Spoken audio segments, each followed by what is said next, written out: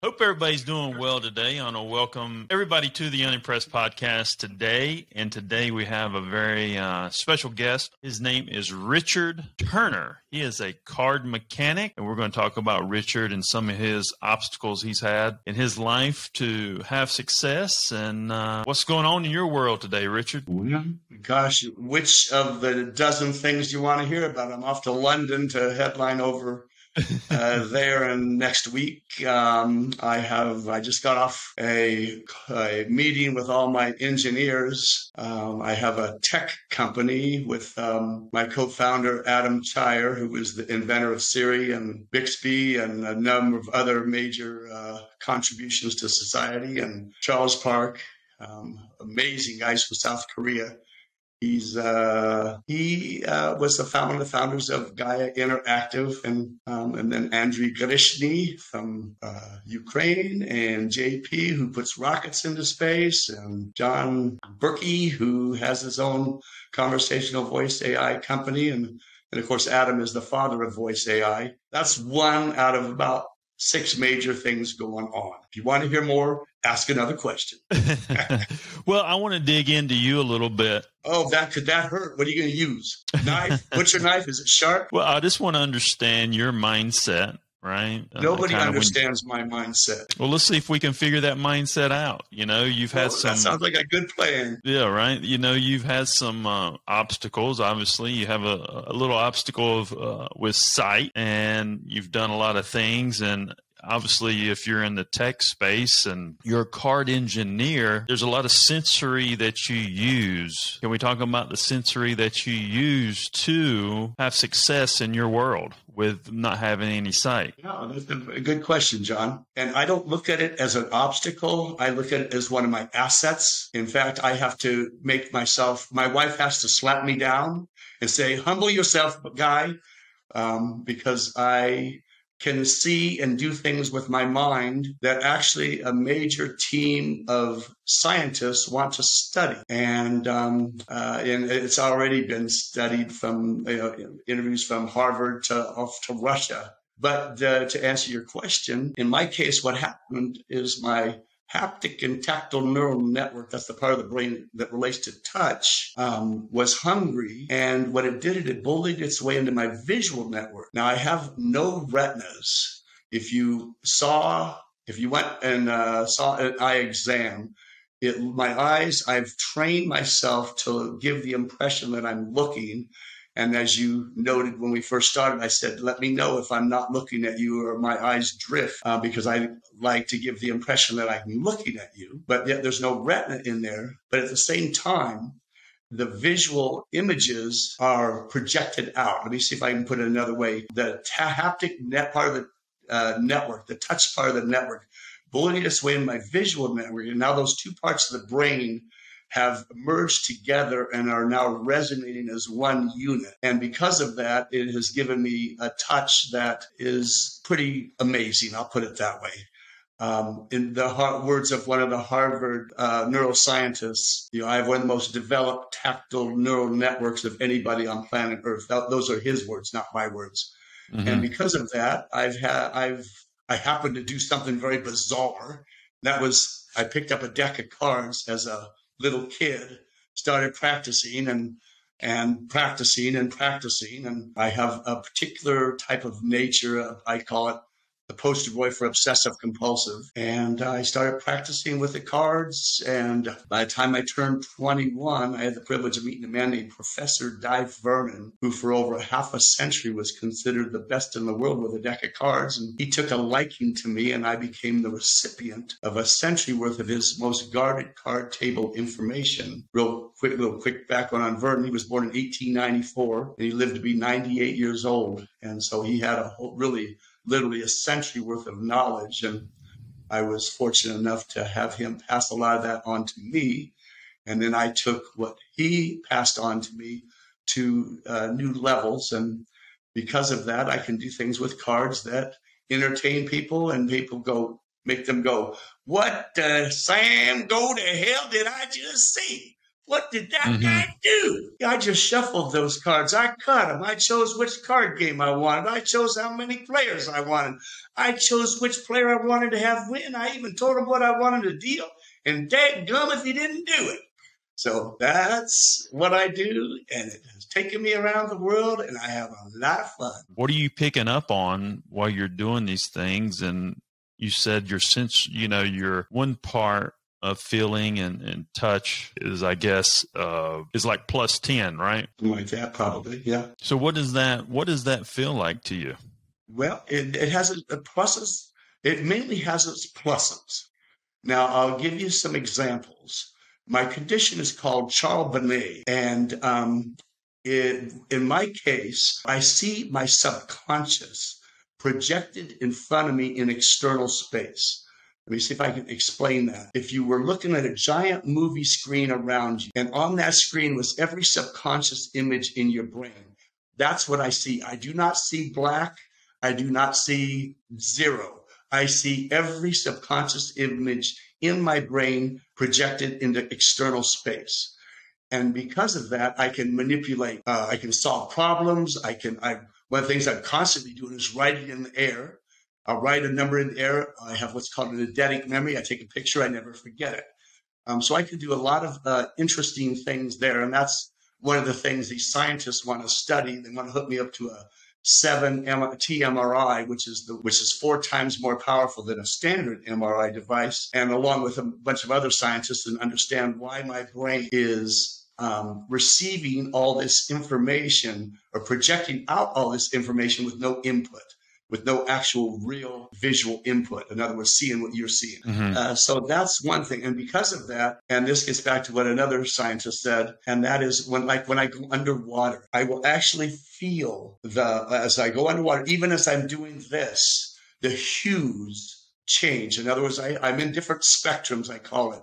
Right now, I'm in the blue spectrum, which about 70% of the time I'm in what I call the blue spectrum. About 30% of the time, I'm in what I call the red spectrum. Blue meaning all different shades of blue as the background. And the blue is the artistic part of the brain. It's like just random brushstrokes of every shade of blue. And then around that are just every subconscious image thing just floating around. I see everything 2-dimensionally, but they're layered 3-dimensionally. And then the red spectrum is all geometric. Everything is laid out in grids and shapes and different random shapes. Now, so when I go underwater, I will see the hues. In other words, the color spectrum will change because my mind believes that I'm going underwater. An easier way to describe it is if you put on a pair of sunglasses and then took them off. The hues of what you see change because of the tint on the glasses. Then within about 2 to 4 seconds, it will then equalize to where it was before. And then when I go out of the water, the same thing. So that's one example. And that's because of the tactile nerves on the rest of my body are sensing the feel of the water as I go under the water. And because of that, it is projecting to my mind what it believes is taking place. Where you would see the water going over your head, my mind projects the image of what it believes should be there. That's one example. I could step on something just as teeny, I'm not going to say a grain of sand, and it will feel to me like a rock in my shoe.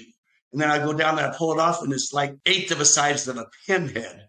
But yet my senses feel it massively. I'm going to say something I hope you have a very mature audience.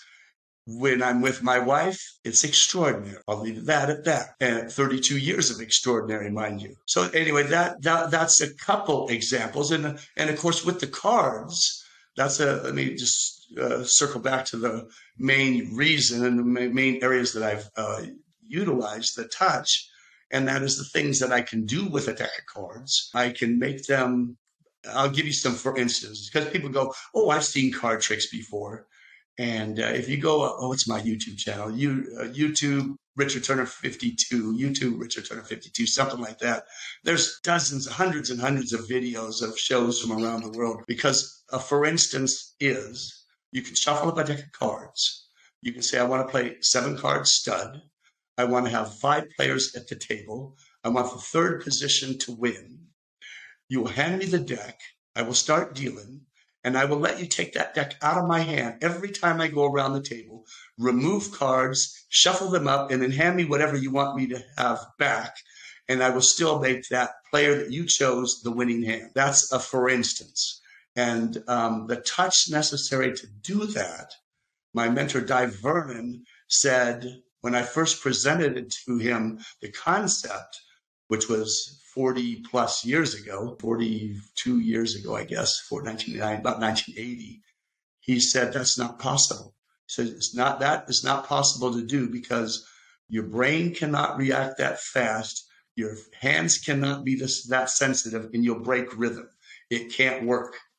And at that particular moment, I was at the Magic Castle in Hollywood.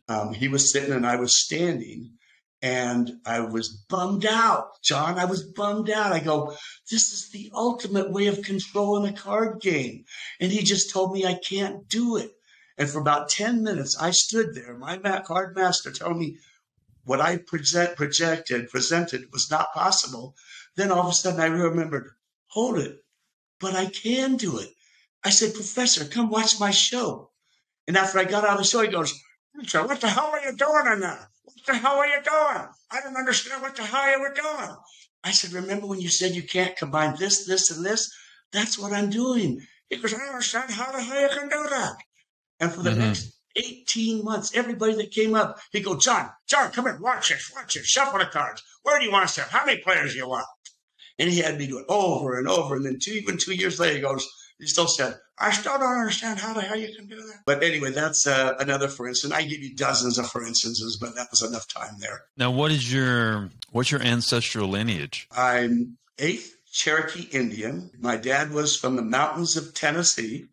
My dad was a very gifted man. My grandma, his mom, she was actually a 1962 issue of Time magazine, because she would take corn shuck, but you pull off the corn cob, and made all this beautiful purses and lampshades and rugs, and she'd embroider on it. She just had tons of stuff. Somewhere in my office, I have one of the things with that article framed. And so she was very artistic. My dad was a very gifted man. He actually worked on John Glenn and Alan Shepard's spacecraft in 61, 63, circa, somewhere in there, all the way up to the second space shuttle. And growing up, I would just watch my dad. It didn't matter what it was. He could fix anything. He could make anything, and he could work right and left half of the brain, right and left half. He was not just analytical or strictly artistic. He had a really strong balance of both. And I was always thinking to myself, wow, I wish I had some of my dad's talent. He is so amazing. And so he was just a real inspiring figure for me. And then it turned out I actually got a little bit of his gifts. And my sister, Lori, she is the same way. I call her my genius sister. Mm-hmm. She has the same visual situation I do, and founded with her husband and ran what became one of the largest construction companies in the entire state of Idaho. She would build $50 million projects, $10 million projects, $25 million projects, $50 million projects. And our son is very gifted. His IQ is 155.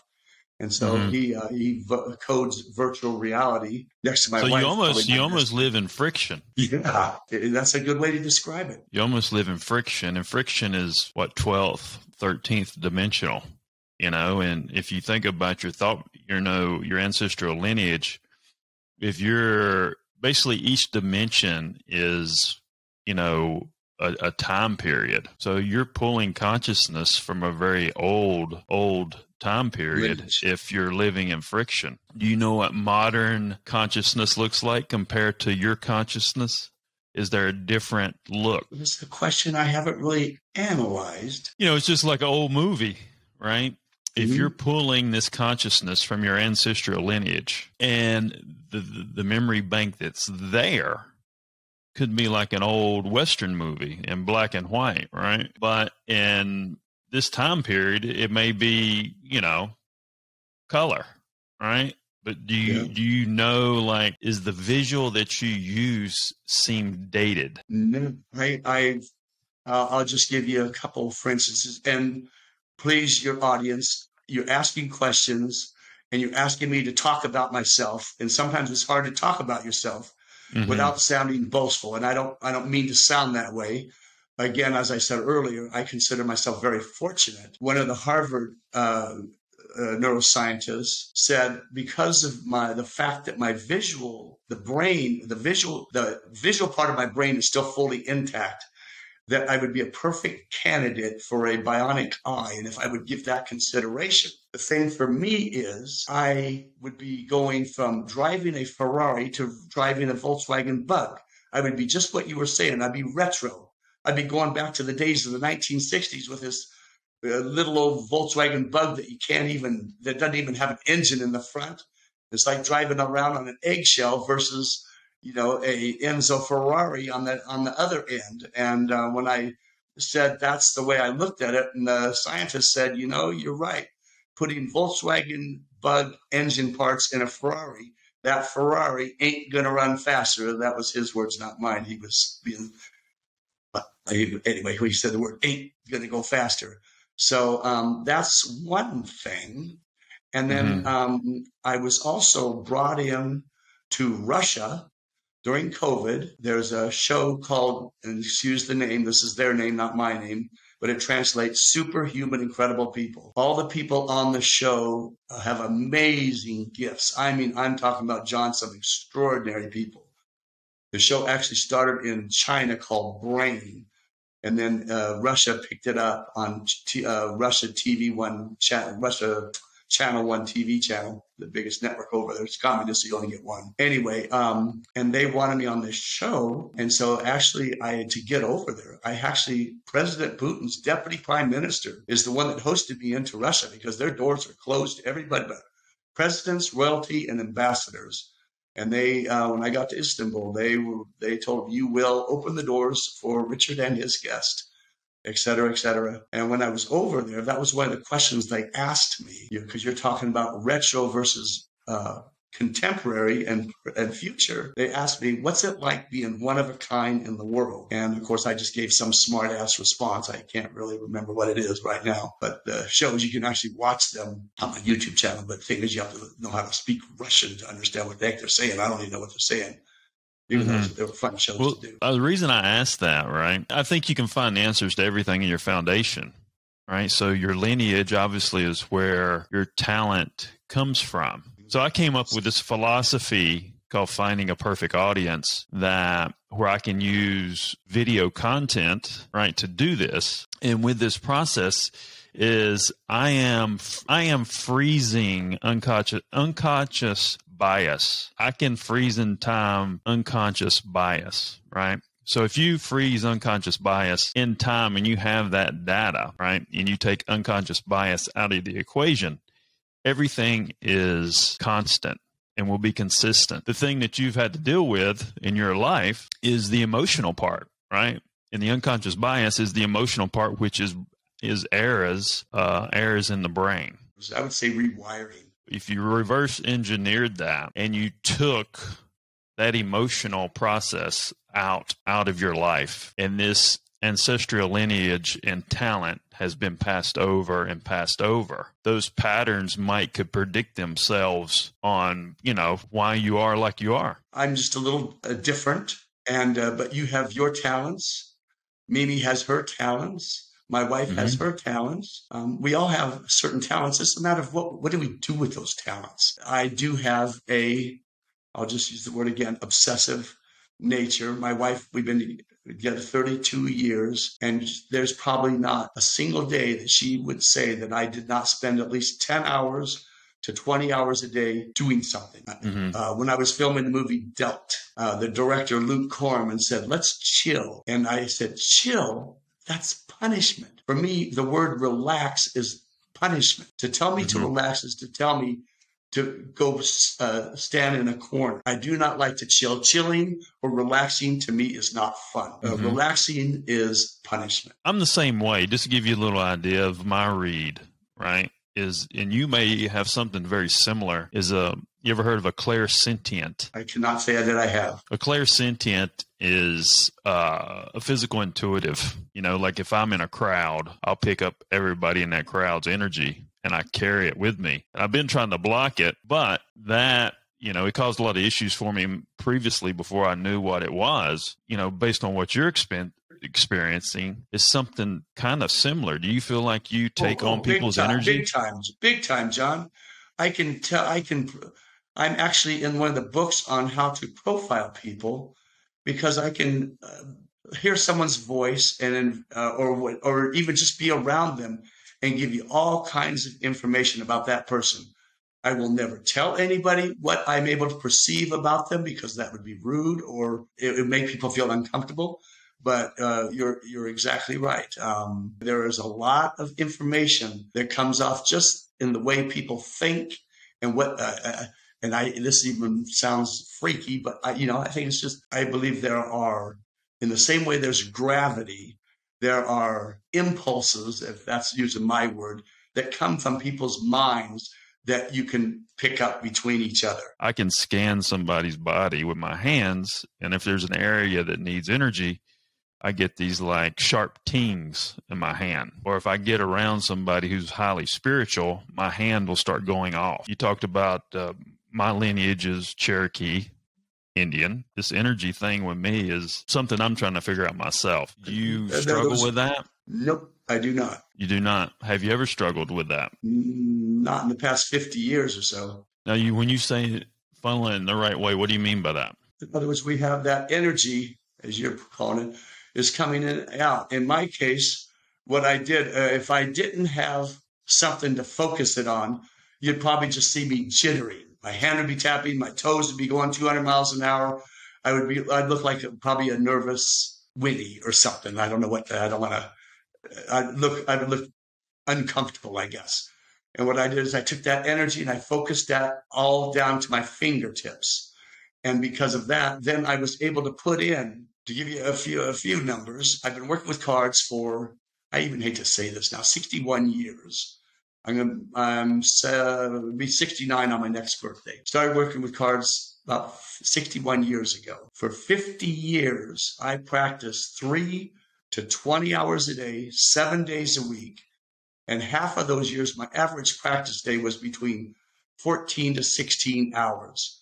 So I have more hours behind a deck or with a deck than probably anybody on the planet or anybody in history.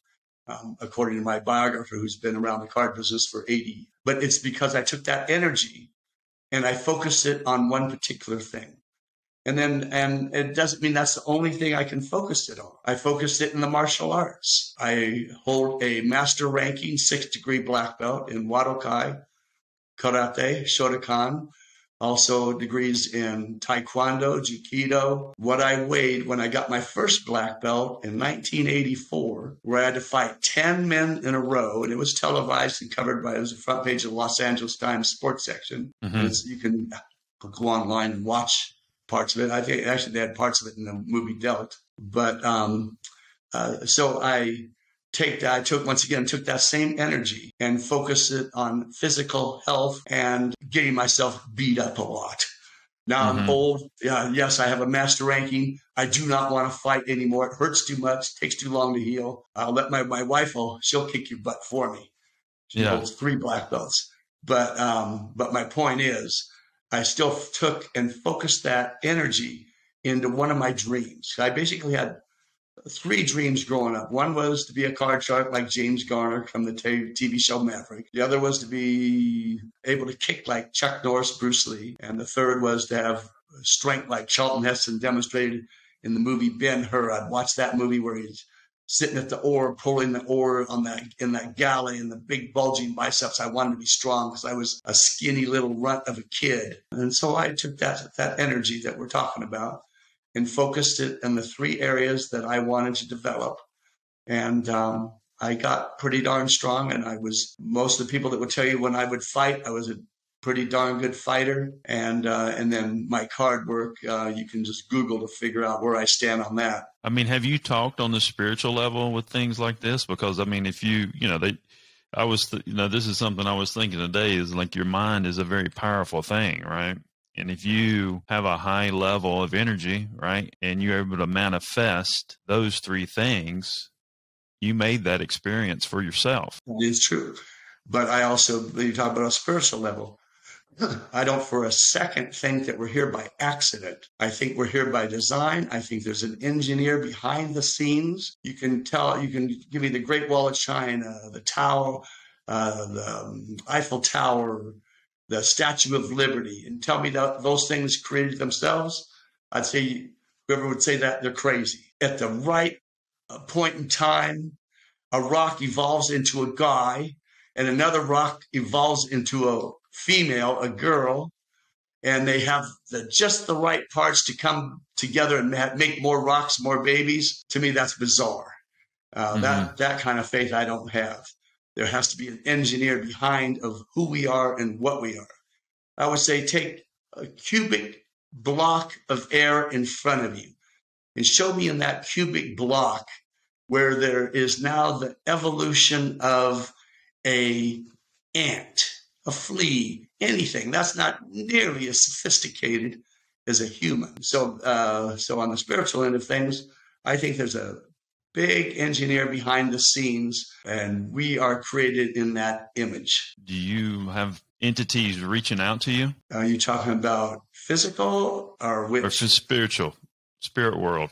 Well, I believe that there's a God, and I believe that he reaches out to all of us. When you involve science, you said scientists want to look at you. I think there's a limitation there. You know, I don't think they're giving you the full money of what you could probably help with and make people understand, because I think we need to be taught more about the light than the dark.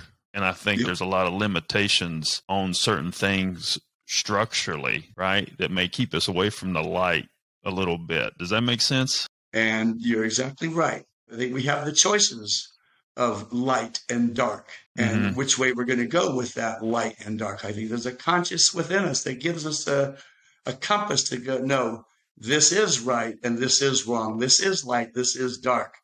This is bad. This is good. When you were a teen going into your 20s, what did you think you could accomplish? I started with a theater company when I was 18, and my first director was a man named Steve Terrell.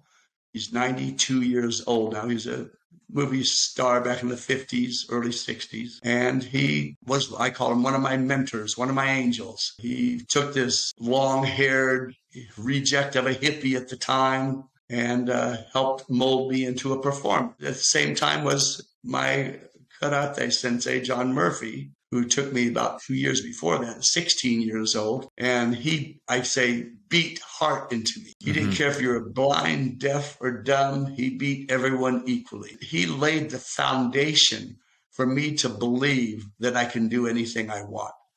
And it was just through the power of either you're going to take them out or they're going to take you out. And he made me believe that, man, we are the toughest karate school in town. And so like I said, he beat hard into me. And then my weight training coach was Gene Fisher, who in 1963 had the world record for the curl, 226 recorded, 226 unrecorded. And he's the one that became my physical trainer. And I got to where I could do 500 push-ups, 12 minutes, 9 seconds, 340 on the bench press, weighing in at 168, which is almost twice my weight. So a 250-pound man and a 300-pound man would have to do 600 pounds to have it be apples to apples. Developed quite a bit of strength.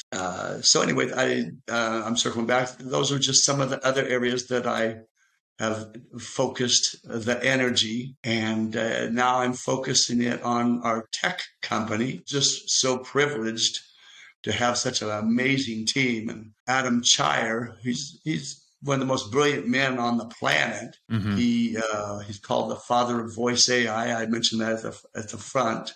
He started working on Siri in 1993. Took him 18 years to develop Siri. Then as soon as Steve Jobs saw it, he goes, "You want to come over to my house for dinner tomorrow?" And Steve Jobs wooed him for 37 days in a row. And every day he came over, that price went up and up and up. Now, the energy part, do you feel your energy, do you feel it physically coming out of any parts of your body? Is it more of a mental? Oh, yeah. No, mental and physical. And that's kind of, there's an interesting angle on your question there, John. And it's a good one. People like, I'll just use an example of weight training. They try to use all physical. They, come on, Bruce, make the guy just grunt it out. That's just combining, that's just pulling from the body. It's not putting body and mind together. What I do when I want to do something really hard, I have mental images that I will see. I'll give you a couple examples. Let's say I'm doing a bench press. I will see projected up above, connected to the bar, a cable goes across two pulleys. On the other end of the pulleys is either a counterweight, or sometimes I'll see the image of Arnold Schwarzenegger and a gorilla, and they're pulling that down as I'm pulling up. So what I will do, and you can't do this the whole time, what I do is when I get to the point of exertion, I will then employ this, combining the mind with the body, and my mind will see that image, and I will then transfer the weight to that counterweight pulling down, and my muscles, they will no longer feel the stress as I continue to press, and I will not get lactic acid buildup. So I can do tremendous amounts of repetitions. Another example, one that might be visually easier to understand. Say you're laying on the ground and you're doing a tricep extension, like you have a dumbbell. And when you're vertical to the ground, when you're doing that extension, when you're contracting the tricep, is when you're doing the work. Now, what I will see is a hammer falling. And when is the least amount of resistance with gravity? When that hammer's going down, because the gravity's pulling the hammer down. So I will see a hammer falling at the point of exertion. Hence, I can do tremendous reps and I don't get lactic acid buildup. So that's another example of combining mind with the body. And by blending them together, you can increase your output, in this case, physically, manyfold. Mm-hmm. My wife, I taught her probably 20 years ago. She doesn't have the visualization capabilities that I do. This is strictly uniquely to my case, to my particular case. But what she was able to do is look into a mirror. And I told her, when you get to the point of exertion, look at that image of you lifting that weight and see that other person pulling that weight up. And in 30 days, she increased her muscular strength, which was measurable at that time because she was top athlete, by 30% in 1 month. What do you hear from my voice? Oh, man. See, I told you I don't answer those questions, but I'll tell you this. You have a very rich voice. I like your voice. You have a very good voice. Any thought of what you're thinking over there, what the senses are picking up?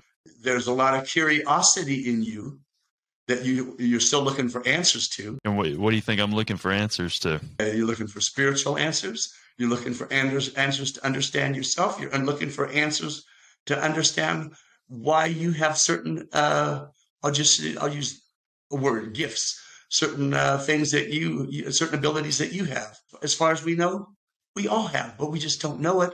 We don't exercise them. We just live our lives and don't tap into how miraculously we are actually created. Have you ever studied bloodline? No. If you're talking about lineage bloodline? Mm-hmm. No, just other than what I already told you, just what I knew about my particular family. And I really have been wanting to do that. Now, it's very interesting that you have some Cherokee in you, right? I mean, you look great and, you look in good shape. And, I think there's something to be said about that. Yeah. My dad, he was in as good a shape. Well, when he passed away, he fell and hit his head. But they said he had the insides of a 40-year-old. And he was 75. My Aunt Johnny, she's pure Cherokee. She stands about 6'3", John. She towers over me. My aunts are like huge. I said, dude, I didn't know the Indians grew that tall. But she's just sweet as all get. Of course, now she's like in her I think, in her 90s, unfortunately, because I really love her to pieces. And one of my aunts lived to be 106. And I visited her when she was 92. And I thought that was going to be the end of it. And it turned out she lived another 14 years. And if I would have known that, I would have went and visited her again. But her husband, Roscoe, during World War II, was in these high-stake games in Dallas and won a car dealership, a cattle ranch, and an estate, all at the poker table. And during World War II, my dad would fly in to help them move their stuff that they won in the poker game. They probably won't let you in the casino, will they? I'm a legend in the casinos. I can tell you the private numbers of their top security people. Will they let you play? They will let me watch. Because you could probably get very, very rich. I'm already very, very rich. Richer than I ever thought I'd be. I'll put it that way. I'm not very, very rich. My friend Adam, he's very, very rich. I'm just rich. I have more than I ever believed I would have. I'll just put it like that. You know, you said something about wanting to do something. I'm the same way. Like every day I get up and I forgot about yesterday. Every day's a new day. I get up and I go to work, and I think the money is like a default, there by default, but my passion is coming from somewhere else. You know what I mean? Oh, yes, big time. And if your passion is only money, so you have a one with a few more zeros past it. What does it mean? Doesn't mean much. I really. like things. I'd rather have money than not have money. Let me be clear about that. I like that we're comfortable. We have a beautiful house. We have 19 rooms in this house, and we have no debt. And I like being free. I like not having banks, controlling you and whatever else. I like the freedom of money. But if money is your only objective, all you end up with is one with some extra zeros behind it. If you have two more zeros behind yours than I do, what do you really have? You have a few zeros, period. That's it. We've been talking. I could probably talk to you on and on and on just because I want to pick your brain. But what's the agenda for the tech company and what's your goals with your involvement? Well, I'm the CEO of the company. Adam is the COO. And what we are going to be doing is we're going to be bringing conversational gaming, interactive gaming to the world. You will be able to play any game. Well, I have a number of my own intellectual products that have combined three of the elements of the biggest classic in history: blackjack, which is the most popular banking game in the world; Monopoly, which is probably the most recognized board game; and poker is the most played card game. And I synthesized those into its own entity with elements of each, making them a little easier to play. And so that is the first thing, and that's what my engineers are designing. You'll be able to play everything by voice. We have a patent pending on a conversational gaming platform. We have a patent on a conversational gaming platform where you will be able to sit down at a giant iPhone. Just picture a giant iPhone, all touch screen, and 8 players sit down there, and you'll be able to talk to the player. You'll actually, believe it or not, hear my voice. I will be the narrator and the host of the games, as well as another character, Misguided, which was my wife's character when we performed together 30 years ago. So you will actually be able to talk to it, and you'll say, I want to play, hello, hey, Shark. I want to play Shark Showdown. All right, well, sit down. Don't worry about the rules. I'll teach you. I'll lead you along the way, so you don't have to worry about rules. You don't have to worry about buy-ins. The busy work, the app will take care of all of that. And all you will have to do is enjoy the gaming process. And you'll be able to play it in different ways, either with the app by itself or with other players, or with other players for real money. It's called real money gaming. Now, when you said it's voice, that's just one element of multiple. Does tone affect the outcome if it's being voice driven? No, the technology nowadays is so amazing. You can talk to your Siri and have music playing all around you, and that Siri will know your voice and not record the external noises or voices around in most cases. And now it's even becoming more directional to where you will it will be able to just tune in and tone in on just your voice. So, it's amazing. And two of our team, once again, is Adam and John Berkey, both who have their own conversational voice AI technologies. So I'm just blessed that two of the most brilliant people on the planet are part of the team. Part of the team. We are the team. We're part of the team with other members of the team. And then Charles Hart, he, like I said, he was the founder of Gaia Interactive, and he pioneered the actual what's called the different currencies, the fantasy currencies, and all that stuff, which is now standard play. But he's the one that pioneered those concepts. And he is just an absolute marvel and wonderful, brilliant man. Like I say, he's from South Korea, but he's lived here most of his life. Anyway, so he's just fun. And then Andriy Grishny from Ukraine, he runs triathlons. So he's, I greatly admire him because as being an athlete, I never got to the stage of doing a triathlon. I've done partials, but I've never done full triathlons. And he was a competitor in the triathlons. And then another one of our guys, JP, he worked with on Bixby with Adam, which was Adam's counterpart to all the Siri the devices for the Siri for Apple. Siri is on 2 billion Apple devices, and Bixby's on 800 million Samsung devices. And JP was one of Jonathan Polly is his full name, JP Affectionate. And he puts rockets into space. He's an engineer in charge. Now you have a book too, right? Yes, but I do not want to publish it. You don't want to publish it? No. At some point I will. In fact, I was actually talking to my engineer, my front-end engineer, Charles, right before I got on with you, because I've been saving it for the right time. And Charles actually does help run the Facebook page and elements for the government of South Korea. And so he's quite up on all different forms of social media. I think you could do a lot for humanity. I mean, we're a Meta partner. We're one of 30 companies in the world. It's a Meta partner.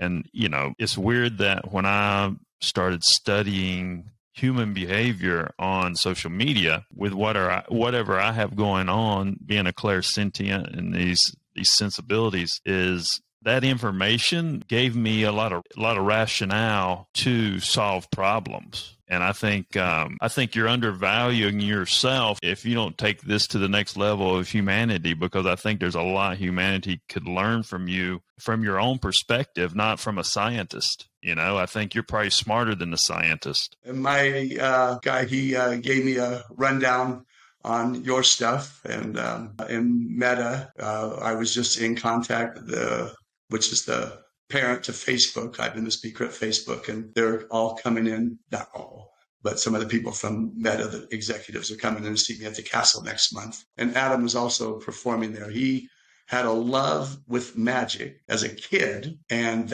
he used those principles to create what became Siri. And then he circled back to, he's probably seen more magicians than anybody else on the planet. In his last company, Viv Labs, he had 180 of the top magicians from around the world. He'd fly them in to form at his main offices. But yes, and I think we all have something to contribute. And there's a lot of things going on that I think I'm contributing to society in a positive way. I actually started putting up on my YouTube channel just clips of, I have tons of content. I've been all over the world, and I have this guy, David Reichelt. He created the game Color Switch, which in 2015, 2016 was the #1 app in the world, 300 million downloads. And he just follows me around the world with all his fancy camera equipment, just filming everything I do. I go, David, do we have to get shots every 30 seconds? Yeah. And he's getting ready to go with me to the UK. He's been with me to Russia, Australia, Africa. Anyway, and and he just uploads it to my Google Drive, and I have terabytes of just footage sitting up there. And finally, Charles said, take that and start sharing it. And And so I'm cutting it up in shorts, put a quote from some inspirational person or one of my own. One of mine is take possible out of impossible. 2 a day. When did I start that? They started going up this Monday of this week. YouTube 52, Richard Turner 52. Richard Turner 52 is my YouTube channel. And he's also put on Facebook and Instagram. But I've never been a big social media follower. I've never even actually been to my own web, my own website and my YouTube channel. I've had millions and millions of people go to my YouTube channel, and I've never actually been there myself. Well, it's been a great conversation, and a lot of things we can learn from you, and high intelligence there that I can definitely see. And you've had an amazing life, and it's just keep doing what you're doing. You know what I mean? I appreciate that. That's kind of you to say. And as I said, I've been very blessed, and I'm very, very fortunate. And if we take what we've been given and do something with it, we can go as far as our limitations will allow us. We put our own limitations on ourselves. I say, take it and go, run, have fun. Yeah. And one more quick thing, enjoy the journey. People look at the end goal. That's not what you want. It's the journey getting there. It's the adventure getting there. Who wants to read a book that, the hero, he wins again. He wins again. He won this. Nobody. You don't want to watch a movie where there's no contrast. There's no conflict. Look at each of the situations as part of the adventure, good and bad. When I have a bad situation, like some kind of, usually in my case, is physical injuries for doing something stupid, like doing a backflip off the front porch and driving my fifth vertebrae out my belly button. And I just look at it as a new adventure, a new hurdle to be able to climb and surmount and move on from, and look at the adventure as fun. So anyway, that's kind of my last parting words, for whatever they're worth. Appreciate you coming on the show. This has been card mechanic Richard Turner, someone you definitely need to check out, someone you definitely can learn something from. It's been a great show, and I appreciate you coming on. And I'm John Edmonds Cosma, the CEO of Bang Productions.